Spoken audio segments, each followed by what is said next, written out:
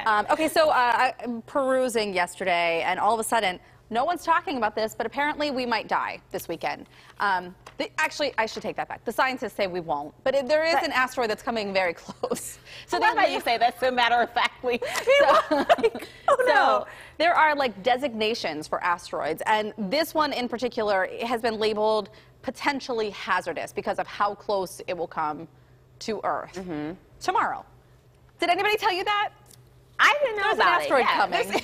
We have no Ben Affleck ready. There's nothing happening. It's like the Bruce Willis is unavailable. Yeah. We have no idea what's going on. Bruce Willis is unavailable. But we are going to bring in Charissa Sedor, who is going to help us out. She's from the Buhl Planetarium and Carnegie Science Center, and you're going to calm our fears a little bit, although perhaps we maybe deserve an asteroid hitting us. And this asteroid is huge, right? It's like the size of the Empire State Building. It's pretty big, yeah. It's about 2,000 feet in diameter, approximately, estimated. So it is pretty big.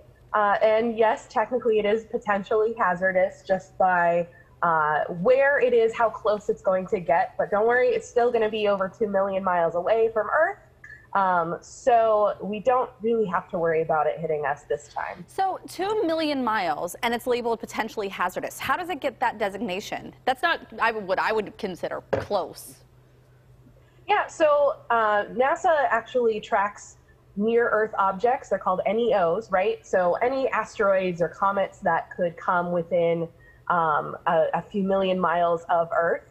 And it is considered potentially hazardous if it comes even closer, like within one astronomical unit, which is about 93 million miles. That's the average distance between the Earth and the Sun. So anything that comes within that range, they like to keep their eye on. So you can actually check out, JPL has something called Asteroid Watch, and they keep track of things like this. There's a whole branch of NASA that is dedicated to looking for these near-Earth objects. So is this anything that we'll be able to like see from Earth or feel any types of effects from?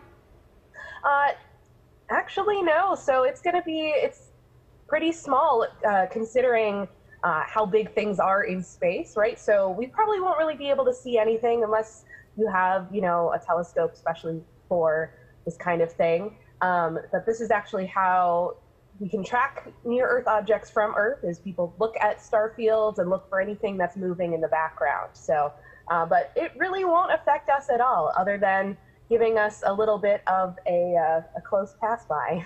Wow. Have we ever, and I'm sorry, I'm throwing you maybe for a loop on this question, but has anything ever come closer than this one? Like, what's the closest an asteroid has come? Sure. Of this size? I mean, things come close. I'm not sure what the closest, like, large object would be. But there are things out in space all the time. And it's only every few million years that we expect something large to actually impact the Earth. So we're good for now.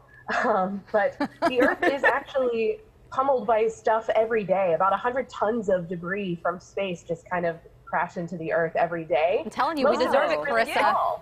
Yeah. Most of it is really small, though, and that's when you see a meteor shower. That's when you see a fireball across the sky, and that stuff, thank you to our atmosphere, protects us pretty well most of the time. Good old atmosphere. I'm fascinated by this stuff. Before we let you go, I know a lot of people are fascinated by space. I am, too. Can people come to the Buhl Planetarium and take a look? Is there stargazing? What do you guys have going on? Yeah, absolutely. Actually, I'll give you a sneak peek right here. We've got, this is the path of the asteroid that's going to pass by tomorrow. And we can take a look at things just like this in the planetarium. We've got shows going on every day. We are open right now, so come by and see us. Maybe you'll see the asteroid that's going to zip by us, or any kind of other programming that we do every day. We have our star shows and all sorts of fun things. So we'd be happy to chat with you and show you all sorts of cool things. Well, thank you, Charissa. Thank you for reassuring us that we are not going to die. Maybe for another million years. Yeah, we're good. We're good. Thank you so much. Yeah, thank you.